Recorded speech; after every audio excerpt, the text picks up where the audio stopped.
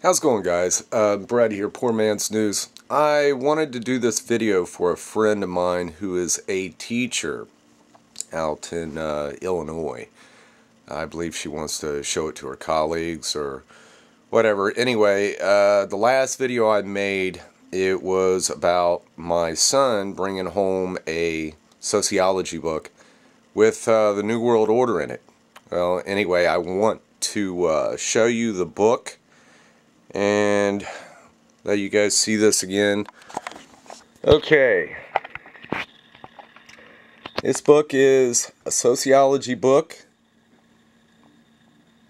a down-to-earth approach, 7th edition, and it is written by James M.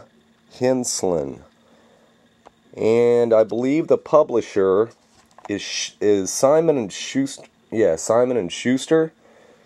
The New World Order is mentioned several times in this book, like 4 different parts. But I will show you in bold. Here we go. I'm kind of getting in the light. Here, I'll step back. New World Order. And they're talking about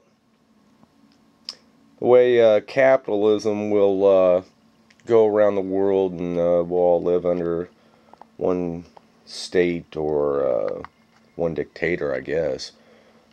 Anyway, just thought I'd point this out to you. You know, it's talking about NAFTA, which we all know we sold our souls when we went through the NAFTA deal. I believe that was back in '92. And you go back here and you will see, if I can get focused here. Hang on. I am not much of a cameraman, which you guys pretty much already know that. New World Order.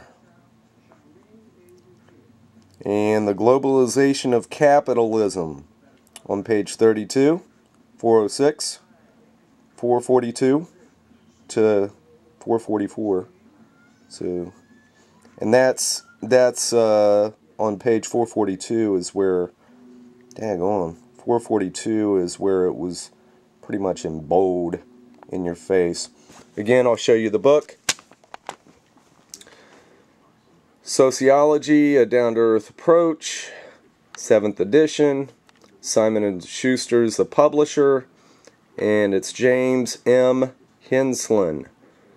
Anyway, Deb, if you get to see this video, make sure and show it to your colleagues. And you guys have a good one.